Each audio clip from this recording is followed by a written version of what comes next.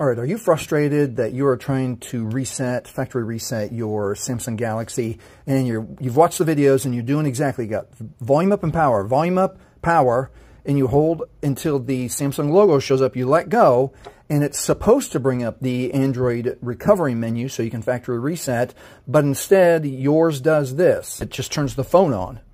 So let me show you. First, let's go over the two most popular questions that everybody asks, and then I'll show you the quick solution. All right, the question that most popular question is always when you finally get into the Android recovery menu and you scroll down to wipe data factory reset, don't skip this message. If your phone is reset, you 100% need to enter your Google or Gmail account, the original email account that you set this phone up, and log back into your phone. There is no bypass. Any other video that shows pound, hash, and a bunch of numbers, all of those are scams. You can't bypass the factory reset protection. You need to enter your Google or Gmail account. All right, and the next one is, or when you go to the next screen, you press Power 4OK here, and then this one, will it erase my everything? Wipe all user data, this cannot be undone. All data on this device will be erased. All contacts, all apps, all photos. With that in mind, if you are just factory resetting your phone, you might want to do a backup first, or if you've lost your PIN pattern or password, you might want to spend a little bit more time trying to remember. All right, let me show you what to do to get it to factory reset. All right, if you're frustrated and you can't get it to go, this is what you do. You have the device powered off and you get your charging cord. So the USB-C, plug it in, and then on the USB side, you can plug into any computer, any laptop. All it has to do is make the connection. It's called a handshake, USB handshake.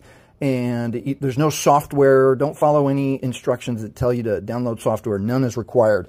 And if you don't have this one with the old USB, you can still use USB-C to USB-C, and then it even allows you to connect to a tablet, or if your laptop has a USB-C, you can connect that way.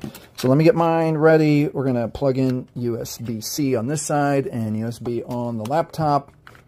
And now let's do the button combo. Volume up and power, hold, and as soon as we see the logo, let go. After a few seconds, it will bring up the Android recovery menu. There you go. And then let's scroll down to wipe data factory reset. Remember to pause here, read and understand this message. Press Power 4 OK. Pause here on the confirmation, read and understand this message. And then we can scroll one more time to factory data reset. Your phone may take several minutes or just a few seconds to get the data wipe is complete message, and now it is safe to reboot the system. Hey, if this has helped you, please like, please subscribe. Thank you so much for watching.